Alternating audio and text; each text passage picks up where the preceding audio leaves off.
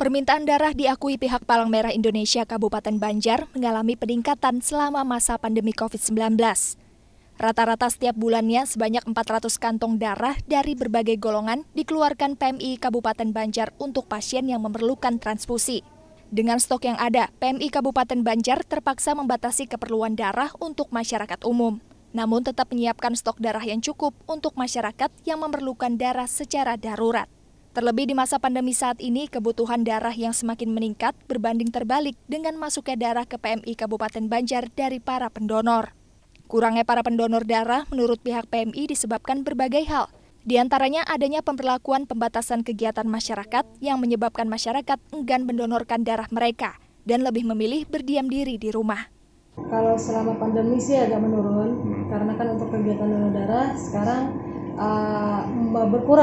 berkurang untuk donor darah. Untuk permintaan tetap terus berjalan semua rumah sakit, tapi untuk pendonornya berkurang.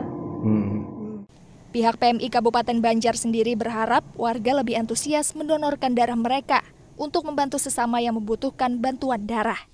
Dedi Junaidi, Kompas TV, Kabupaten Banjar, Kalimantan Selatan.